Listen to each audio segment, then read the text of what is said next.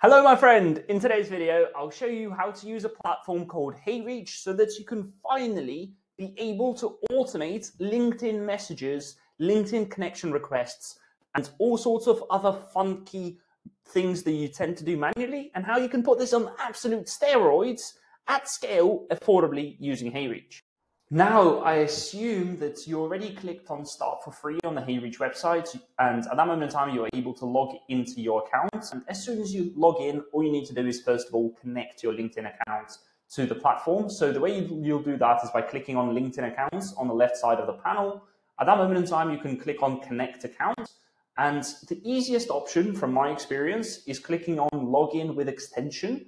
And for this, you just need to install the HeyReach Chrome extension, which literally takes 2 seconds. All you need to do is just click Add to Quite High Reviews. And at that moment in time, all you need to make sure that you do is that you're already connected, already logged into your LinkedIn account. And for that moment in time, you click on Login with Extension, and voila, it somehow magically just connects to your LinkedIn account. You can then click over here to track only conversations started from HeyReach. This way, your HeyReach account would not pick up any messages that you get from your friends or colleagues or whoever else who you contacted in the past already. And you can select your country. I don't know what the point of that is. I think it's just to make sure that when you automate messages, that your IP address is in the same country as where you are actually based. And at that moment in time, you can click on Yes, Connect. And at that moment in time, it should basically just connect to your account. You can see in my case, straight away it connected to my account. It noticed that I've got LinkedIn Sales Navigator, which basically means that I can increase my sending volumes. If you ever want to configure other settings, you can click on Configure Limits, and you can then select how many connection requests you're sending and so on. So in my case, I don't want to do more than 40 profile views. I don't want to do more than probably like 30 post likes. I don't want to send more than 20 emails per day, and I don't want to be sending more than 25 messages per day. And once again, this is just guesswork. For the most part, if you click on Save Settings here, most of the time, from my understanding, HeyReach will have its own algorithms to determine how to keep this safe. So it should protect you from basically getting your account banned for excessive automation.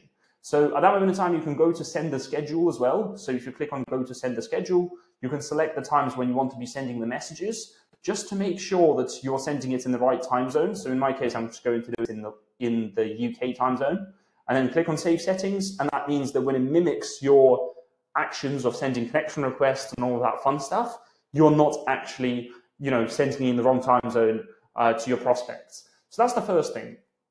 The second thing that you should be aware of is the dashboard over here basically tells you how your campaigns are performing. For the time being, to be totally, I never use it, so I don't expect you to use it. But the first step will always be to find leads. Now, I'll probably do a separate video on how you can find leads, but essentially, all you need to do here is go to the left side of the panel where it says Leads, click on Add Leads, and these are all the different sources that you can come up with. So, for example, you can go after anyone that reacted with a post, so anyone that liked a post or commented on a post. Or you can go for Sales Navigator leads. So these are leads that you found from LinkedIn Sales Navigator.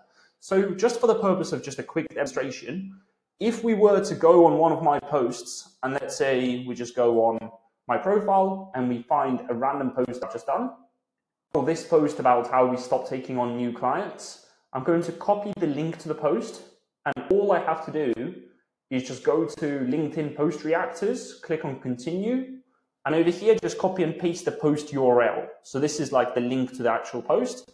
I'm going to select my account because this means they will basically scrape the people from my account. And don't worry, I think HeyReach, I've been using it for like 3 years now, or 2 years and a bit, and it's been super safe with this. So I'm just going to call this Test 1, and I'm going to click on Start Importing. At that moment in time, you just need to give it a couple of minutes to basically load up all the leads, but to add leads from all sorts of other ways. So for example, from Sales Navigator, you'll just click on Continue, and you will copy and paste the search URL as well. So for example, if you are looking at Sales Navigator over here, all you would do is you would filter for your persona. So let's say you go for a random persona here, and all you would need to do is just copy and paste this search URL. And if you copy and paste the search URL, it will add all of them to your campaign. So all you need to do for that is just copy and paste the search URL.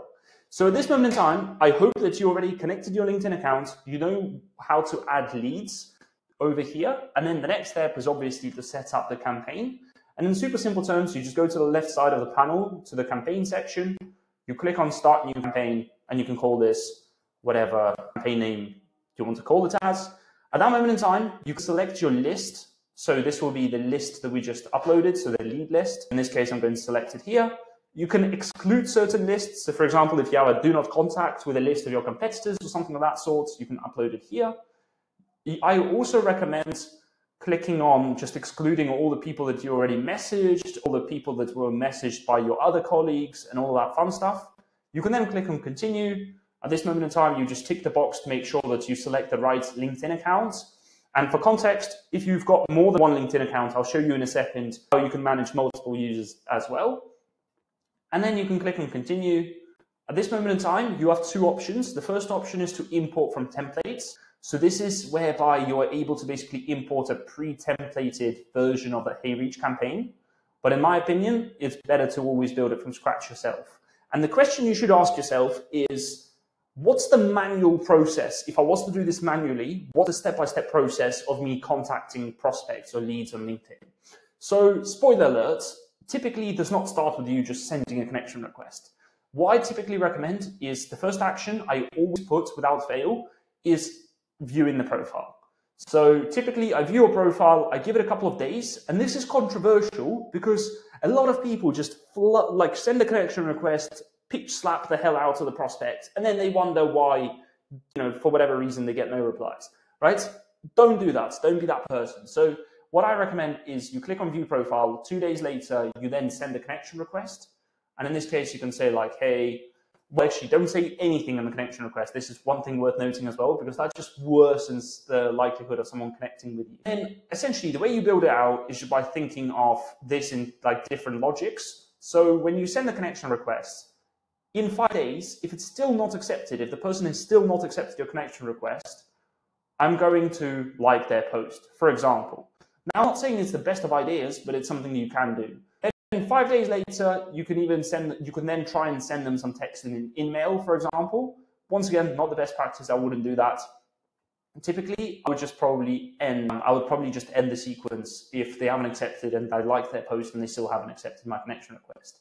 Now, on the other side, if they accepted the connection request, I would give it a couple of days. I'll say 3 days most of the time. And then after that, I'll send them a message. Because guess what?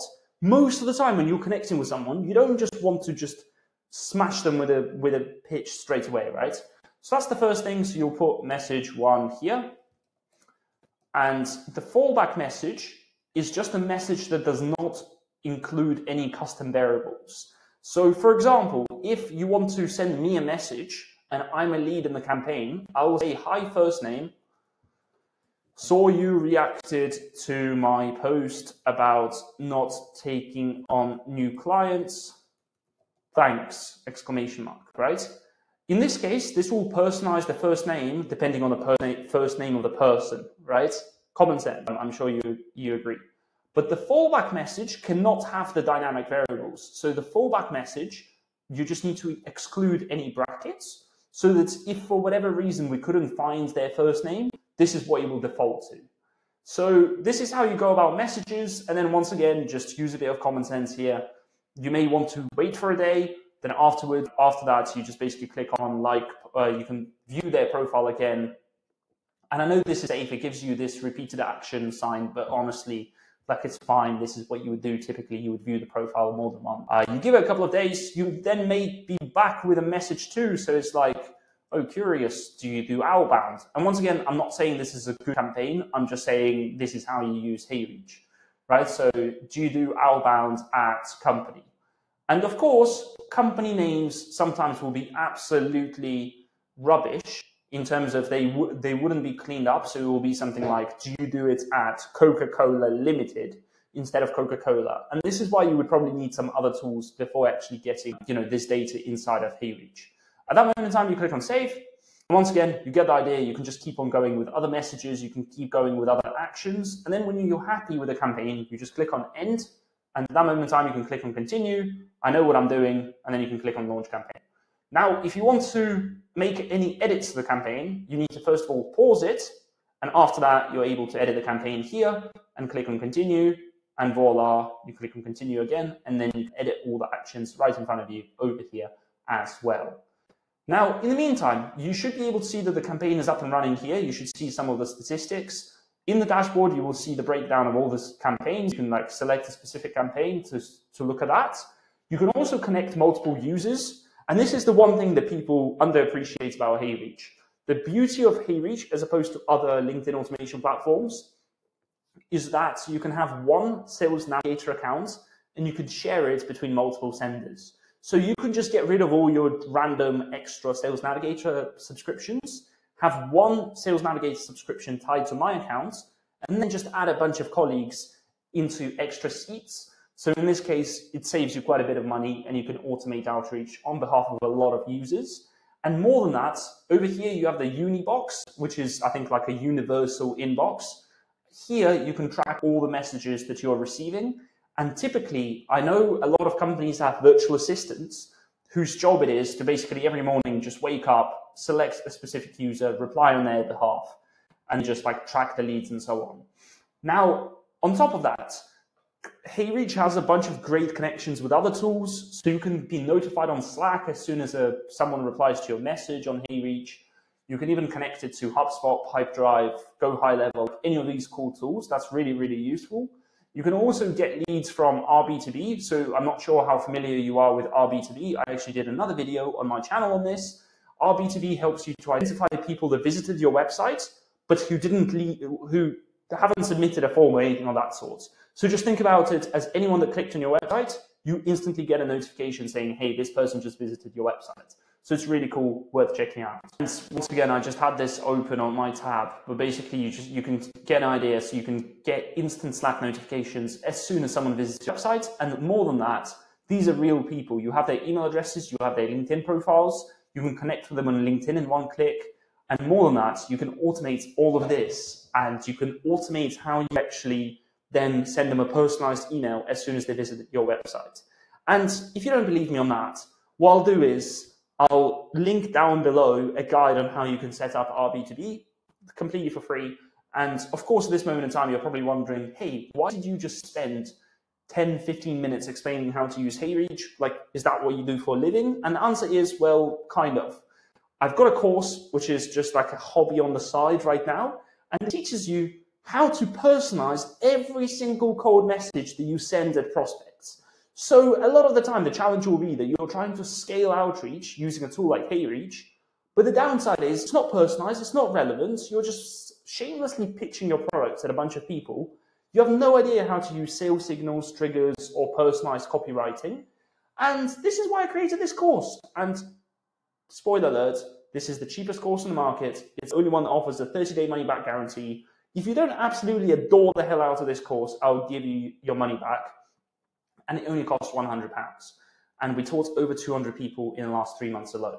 So if that sounds like a good deal to you, I'm going to link it down below as well, next to a video that explains how to use RB2B.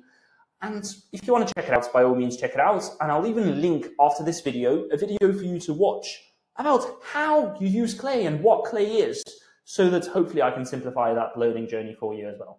Anyways, if you enjoyed this one, please give it a like, please subscribe to the channel, drop a comment down below, and I'll see you in the next video about some random sales tool. Anyways, see you later. All the best. Cheers.